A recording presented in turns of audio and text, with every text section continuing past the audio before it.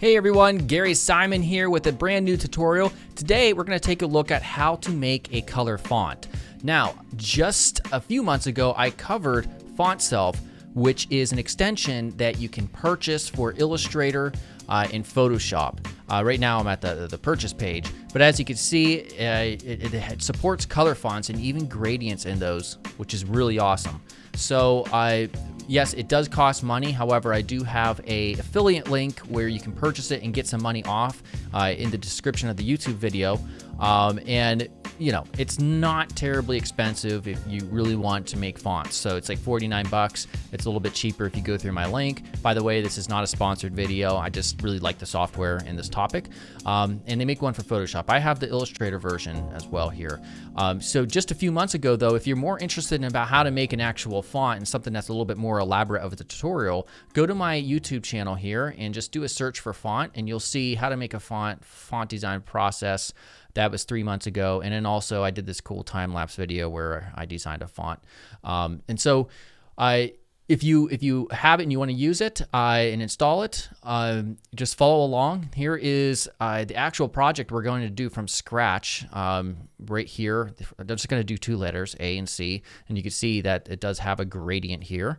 And then I'm going to show you how to actually get it into Fontself Maker and then export it as an actual font that could be installed on your system. And then I'm going to demonstrate, this is in Photoshop, that it is an actual font. As you can see, I called it a color font right there, that you can use and edit. Awesome stuff. As you can see, it's also a typewriter. All right. So if you haven't yet, make sure you subscribe on the YouTube channel. And also for today's question, are you self-taught or are you going to school or a college for code/design? All right, I'm kind of interested what my audience makeup is in terms of self-taught individuals versus those who are or are planning to go to a college to learn code and design. All right, let's get started.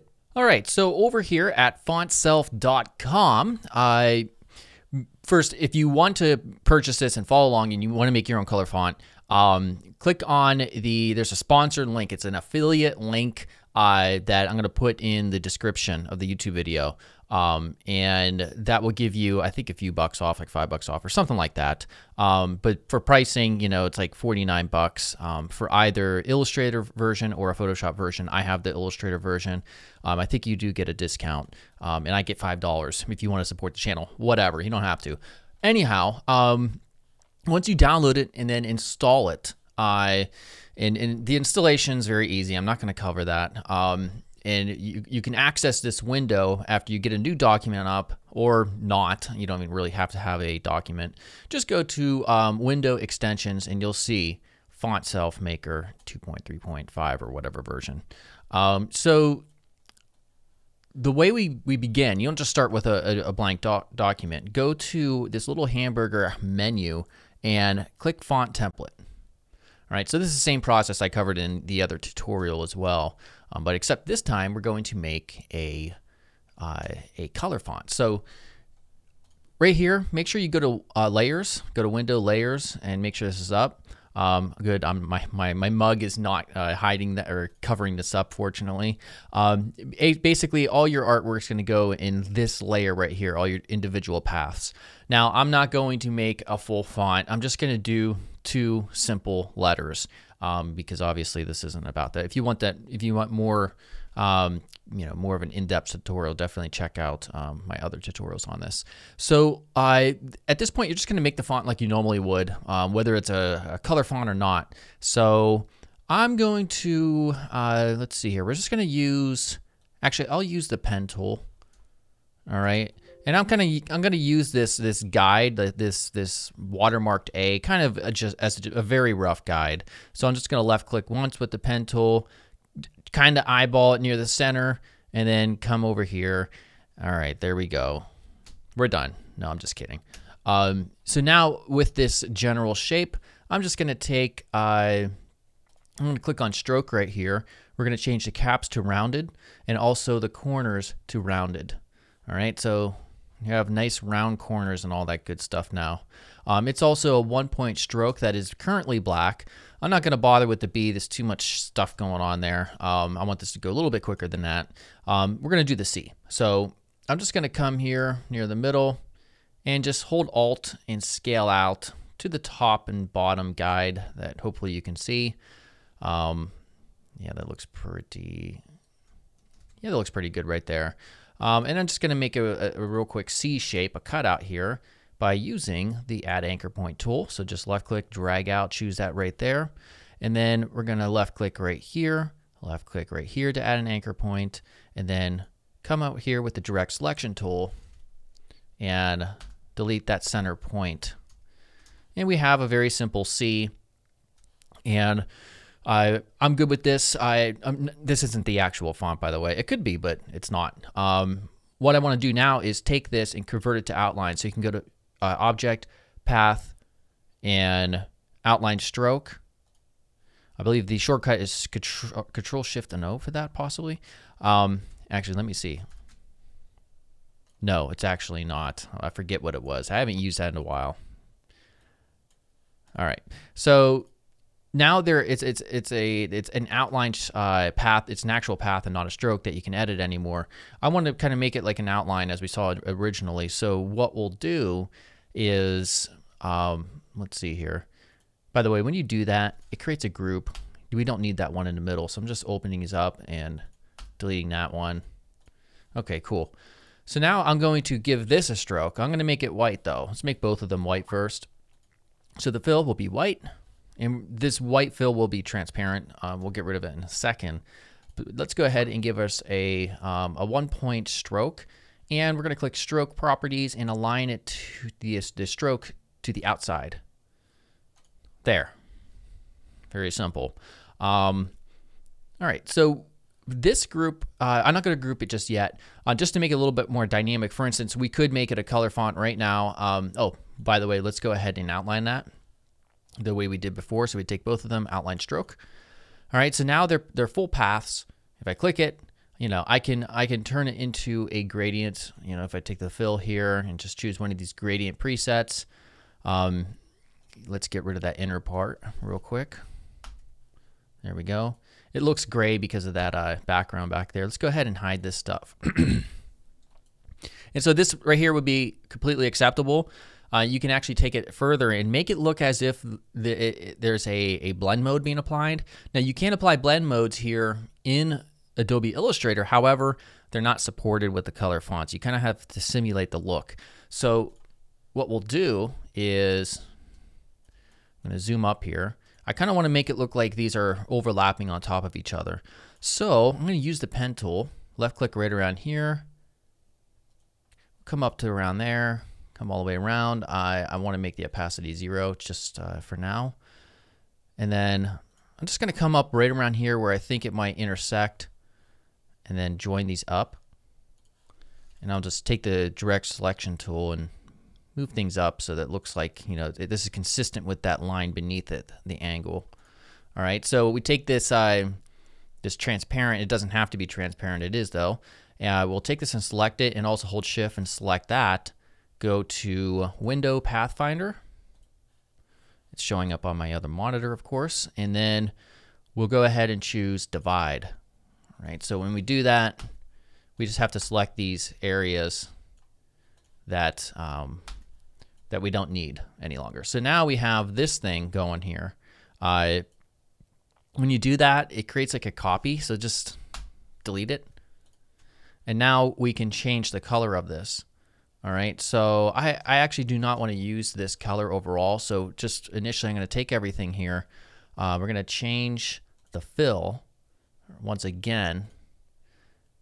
Oh, I forgot to get rid of those too as well. Let me delete those from the inside. All right, so the fill, let's come down to gradient options. And that's way too many color stops, so I'm just going to left click and drag them off. And then I want to use a different color, so kind of like a purplish. And this one will be more of a pinkish. Yeah, something like that. We'll take the direct selection tool so we can select just both of these holding shift. Get this real close so you can see it. And this one's just going to be a flat color. Right there. Kind of that dark purple preset right there. And then this one, we could change this up a bit. We'll have it go from this light color to something else, a different type of hue, just to change it up a little bit. Yeah, like that. I think I like that. Now that looks pretty slick in my opinion. All right, so this one doesn't have naturally any type of areas that intersect each other, so we'll just make it, I don't know, this one. All right, and then we can hit the G key for the gradient and control the angle of that gradient however we wish. All right, so now we have our two fonts, our two characters. If you were really to go all out and do every character, you'd be here for a long time. But we'll just assume you're ready to go. What you need to do is, first we'll rename this. This is going to be our A and our capital C. All right, and then make sure they're grouped up as necessary. And then we'll go back to our window extensions Fontself. And we'll take both. Now, I wonder if this is going to give me that issue again. Because of my screen recorder, it wasn't allowing me to do this, but I'm using something different though. So we just simply take both of these. We'll drag them from the layers to this area right here. See, it's not allowing me to drag it because I'm recording the screen. I'm going to push it over to the other screen and then drop it real quickly. Yeah, it's working now. And there we go. So now you can see you can start typing. It's only going to have A and C. So if I A, B, C, or capital A, B, C, we see what we get. But that's fine. We can see that the letters we created are working. So now we can actually export this. So I'm going to click on Export, and we can give it a name. This is a name that people will be able to search through it through whether it's Photoshop or whatever. We'll just call this AC font, AC color font. There we go. Hit OK. Save somewhere that you're going to remember. Open exported font. All right, and it's going to show this, and I'm just going to install it like any other font. All right, it's installed. All right, so now we can use it. So let's go see. Let's try Photoshop, for instance. All right, so I just have a new document here. It's 1920 by 1080. I'm going to type in real quick. I want to change this. I was experimenting before I recorded this, so I'm just going to choose Arial here. We'll choose AC, capital, of course. Make this big for the big, exciting reveal. Where are we at? There we go, right there. And it works. Completely editable font that you can use in your designs. And apparently, I haven't tried it. It also works in Firefox and Chrome, I believe. So yeah, there we go. Now, let's say, for instance, like, what if you wanted to try to change the color? Would it work? No. Well, not in the standard way with the type tools. So for instance, we could see the color is gray. So you can't just change it to red and it's going to somehow figure out how to change the color. You can change it, however, if we're talking about an app like Photoshop, through different ways. So we can see we have our, it's almost covering it. There, now you can't see it, but you can see it's right next to my mug here, my head. If we double click on the right side of the layer, we'll get the layer styles. And right up here, we could do a color overlay. I mean, this is just one of many ways to change color. And if you go to normal, it's going to just completely color overlay whatever. So now you could change the color in that manner. But if you change the blend modes and experiment with that, what I like to do is to select it twice. It's outlined in blue. We can use the down arrow key on the keyboard to go through them to see if there's a cool, I don't know, some type of overlay that matches whatever we're trying to do. So this one will make it all red, but we could still see, the different shades for vivid light.